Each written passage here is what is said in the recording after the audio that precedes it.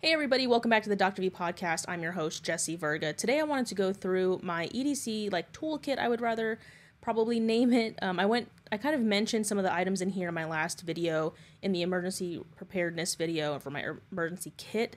I wanted to go through exactly what is in this EDC kit because I just briefly brushed over it. This is a toolkit that I keep in my everyday bag. Unlike guys out there who have a lot of little trinkets in their pockets, for us females, half the time our pants don't even have pockets, so we are at the mercy of storing whatever quote-unquote EDC items we need or want in either a sling, a purse, or a backpack. For me, I chose a backpack. I have a 3-day assault backpack from Mystery Ranch, which I will leave a link to that in the description, but this Maxpedition EDC kit can be really put in almost any bag. It is kind of heavy, but most female purses are heavy, so with that, let's get into it.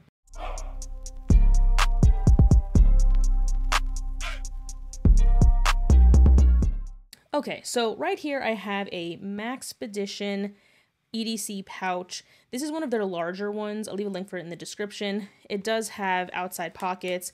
It does have Velcro, dog hair not included.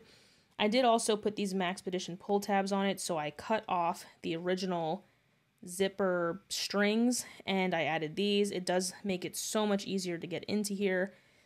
Not necessary, but just something that I like to have. Then when we open this up, it looks like it's a little bit of a mess, but I had originally put this kit together with kind of some of the influence of a lot of the EDC YouTubers, but I ended up kind of making it my own. Took a lot of things out, put a lot of things in. I generally use most of this stuff on a weekly or daily basis. So let's start on the left here. So right here I have what is a pry bar. It has a kind of a multi-function pry bar here. I'm not going to go into all of the specifics. I just want to go through the kit. I'm going to leave a link to all of these individual things in the description. I have found that actually having a pry bar on me is pretty useful. I didn't always keep pry bars on me, but I saw some best damn EDC video and I was like, I'll try one. And now I find that I use it all of the time. So that's one of the first things I have in here. Another thing I have before I got a better knife sharpener, I keep this in here anyway. This is kind of like a multi-purpose SHARPAL, I guess is what it's called. SHARPAL, I don't know. Anyway, so there is 2 knife sharpeners in here. It does have a flint. I don't generally use this flint very much. I mean, you can obviously see that I've tested it out because I do like to go through this kit and make sure all the things work. This isn't too bad. I really do actually use it for the sharpener. Again, dog hair not included. It does have a little, there's a couple of points on here where you can put a lanyard through and tie it to something, but I just throw it in here. I use it occasionally, just good to have. I do have one of these Knipex set of pliers here. This is, man, I use this all the time. There's also a smaller one, which was in here up until a couple days ago. I ended up throwing it in my bicycle kit, so for when I go cycling, I have something on me. I lost a little plastic piece for these, but I do have a pair of milli tweezers. These are super fine. Gosh, I use these all of the time. I actually just got a splinter a couple of weeks ago, and took this tweezer, took them right out. I'll put this in this way. Moving on to, well, I guess before I move on, I do have a Right in the Rain all-weather tactical notebook, quote-unquote tactical. I don't know what the hell makes it tactical, but tactical. I keep this in here as a backup. I'm not even too sure if I've used this yet. I have not used this yet. It is definitely just a backup. I have a field notebook that I keep in my wallet, and that's primarily what I use. Next, on this side, I actually use these a lot. So this is a little random Amazon cutlery set, and I originally bought this for backpacking, and I never used it. I ended up using a titanium spoon, but these are also titanium. So it's a fork, a knife, and a spoon, and they kind of open up like this. This thing comes down, and voila, you have a spoon. I just keep these in here because you never know. I use the fork all the time because for some reason I seem to never remember to bring a fork with me to work. So when I go to eat my food, I'm like, SOL. So that is what influenced the addition to my EDC. Okay, next I have this Nitecore NU25, I believe. This is is this one. I'll leave a link for this in the description. I generally, oh, yeah, there you go, NU25 ultralight. I generally use this all the time. I know that there are a lot of people out there who replace this cordage. I haven't really had a problem with it. It's been doing what it's supposed to do. I take this out with me almost every single day when I walk my dog. And yeah, it's been really great. I haven't charged it in like 2 weeks, so the battery is pretty awesome. And it has a couple different modes on here. Actually, I think it's locked right now. There we go.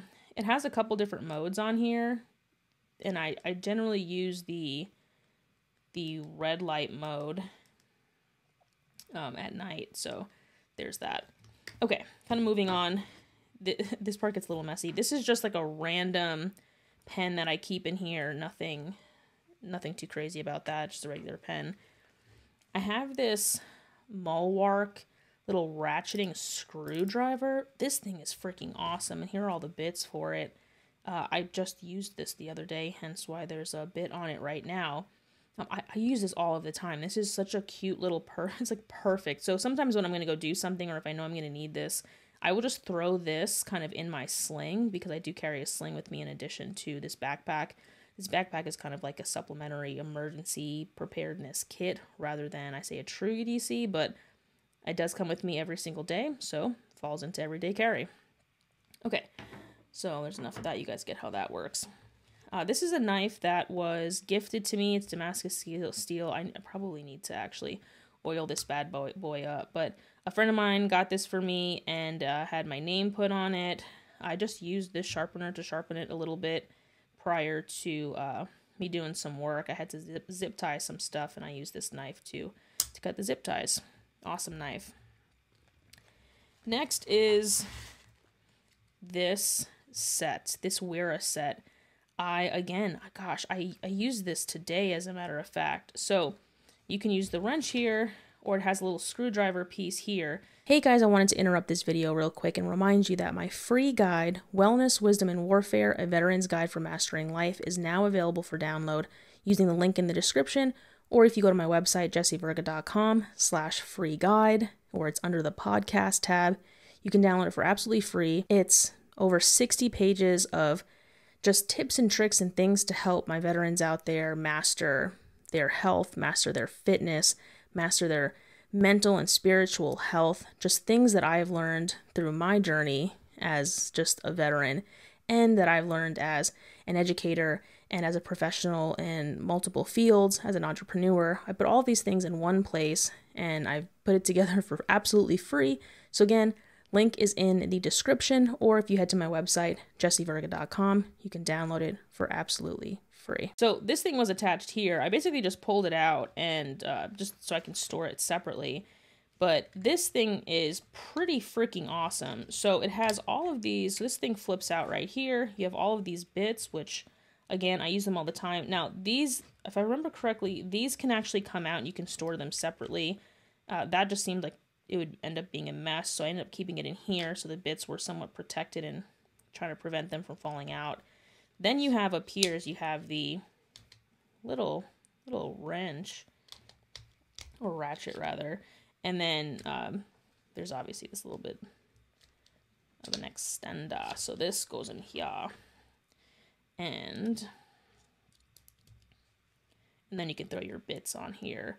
I don't really use this piece very often. I generally just throw the bits right into here, but sometimes it does become a little bit of a pain in the ass. So, you know, do whatever you want, whatever makes you happy. I'm no like tool professional. I just, when I know I need something, I come to this first. Even sometimes when I'm home, and I don't want to go out into the garage and grab some tools, I'll just open this bad boy up. This Maxpedition also has this pocket here. I don't keep anything in this pocket because it's so packed with stuff already. I found that if I added anything to that pocket, it just became a little too bulky. So I'm just gonna throw this stuff back in here. I don't have like a specific method for this. I generally just toss everything back in here. As long as it's secure and not like rolling around, then we're good. Let's turn this Nitecore off. If you watched the emergency preparedness video, you would know that I also have a little notebook that I use that I keep a Write in the Rain pen, a regular pen, a field notes, and then all of my debit cards, credit cards, forms of identification. All of that stuff also goes in that. This was just a quick little rundown of what I keep. I'm not super EDC crazy. I wanted a little toolkit that I could bring with me everywhere because I hate being out in the field, at work, or doing anything and needing a screwdriver and not having one. And I don't want my keys to be bulky because I know some people keep some stuff on their keys. I just keep everything in this little pouch, and if I change bags or whatever the case is, this pouch comes with me. In an emergency situation, when I go to grab my emergency kit, generally I will also grab my EDC bag, which has things like an extra shamog, my everyday first aid kit, this tool kit, and some other random things like another, portable battery, stuff like that. So my EDC bag is not very big. I designed it to be that way. I wanted it to be small, something to complement my wallet essentially, and then something that was small enough for me to grab along with an emergency kit, along with my home emergency kit or my work emergency kit, and be able to maneuver and be agile while also carrying everything that I might need. But with that, if you guys want me to go through kind of more of the stuff that I carry every day, I would like to see more women prepared. A lot of times when I get to a scene, or even when reviewing lessons learned from past incidences, reviewing body cam footage, things like that, a lot of times the bystanders or even the individuals involved are a little bit helpless. They are not prepared. They don't really know what to do. And that's not their fault necessarily. We shouldn't live in a world where every single person has to be prepared for something, but these are the cards that we were dealt.